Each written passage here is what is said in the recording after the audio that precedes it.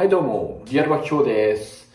さあ、今日はですね、最強の足を作るための BFR888 というトレーニング法を紹介したいと思います。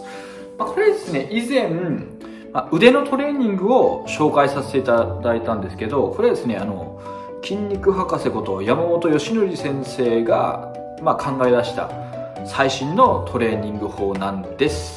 バンドがあるんですよ。ちょっと待ってて。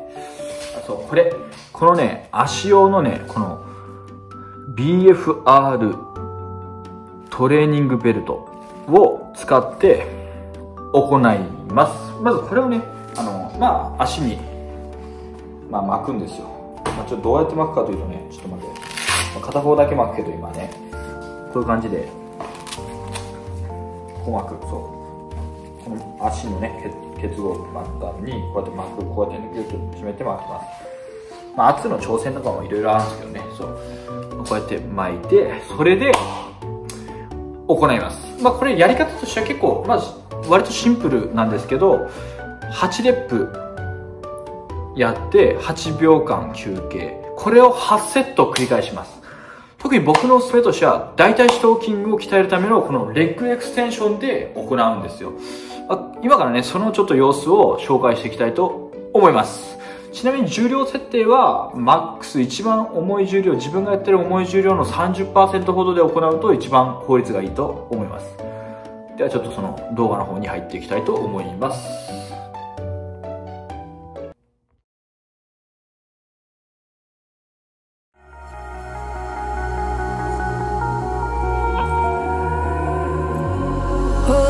Skin, you can see it beat, intoxicating your energy.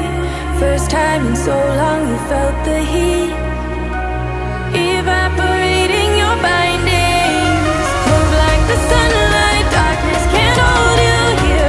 Bold and bright, push through the atmosphere. This is your dawn, this is your break.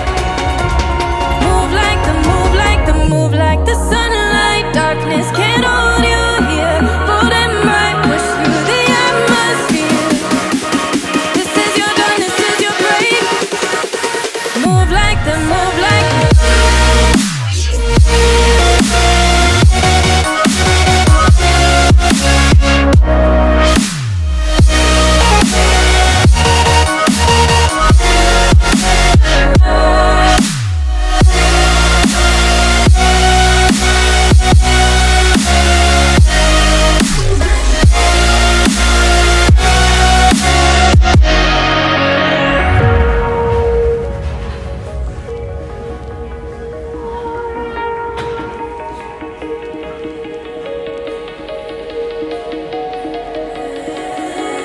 I know the sadness that cripples you.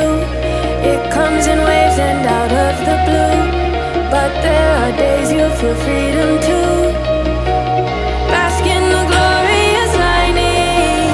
Move like the sunlight, darkness can't hold you here. Bold and bright, push through the atmosphere. This is your dawn, this is your break. はい、という感じです。どうでしょうか。かなりね、ハードな方法です。ハードな方法なんですけど、これですね、筋膜ストレッチといって、筋肉を取り巻いているこの筋膜。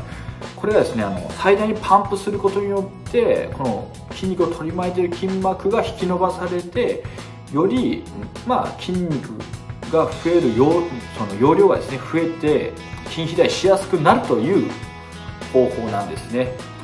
なのでね、きついですけど、パンプ感度がすごいので、ぜひね、皆さん、筋肥大の、一つの要因として行ってみてください。ちなみになんですけど、この BFR トレーニングベルトは、僕の方でも販売してますので、お気軽に DM ください。